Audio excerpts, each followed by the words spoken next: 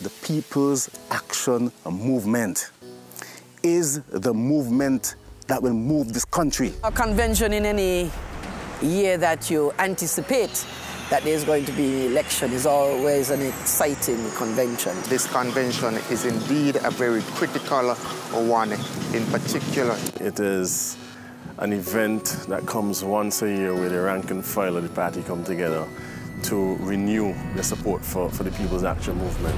This party, the People's Action Movement, has been in existence for 54 years. We cannot underestimate the power of the People's Action Movement in terms of getting things done.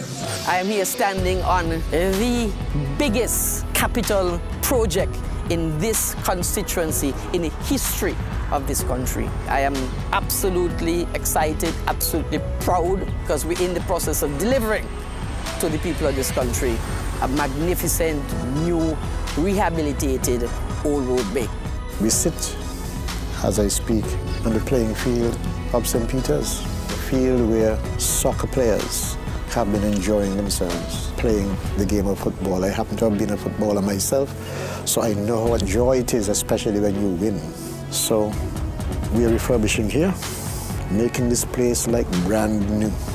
When we were able to break ground for the police station after having to rent premises for well over 20 years, again, that brought a level of satisfaction, a level of excitement.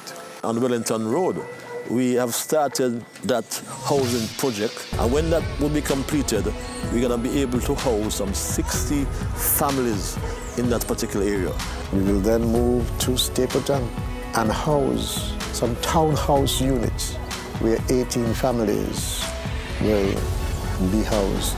We've seen persons who had their roof damaged receive assistance. When we distributed, for example, the last set of homes in Sandy Point, and I was able to witness the excitement on the faces of persons who for the very first time became homeowners. That, of course, would have brought immense excitement to me. I run a breakfast program for the Tyrrell Williams Primary School, where right now I am serving breakfast Monday, Tuesday, Wednesday, Thursday, and Friday to about 75 young children who I need. That, for me, is my greatest accomplishment. There can be nothing greater than that. So you have much to be proud of. We have much to be proud of. The general blessings of the government have fallen on persons here. All that is being done is for the good of the people. There's no other feeling like it. We believe that the collective efforts of all of us who are elected as individuals, the collective efforts of our people, have redounded to the benefit of the greatest number of people in the Federation of St. Kitts and Nevis. Thank you to all of you who have come out to join us on this historic occasion. Winning more, Convention 54. I'm proud to be your representative.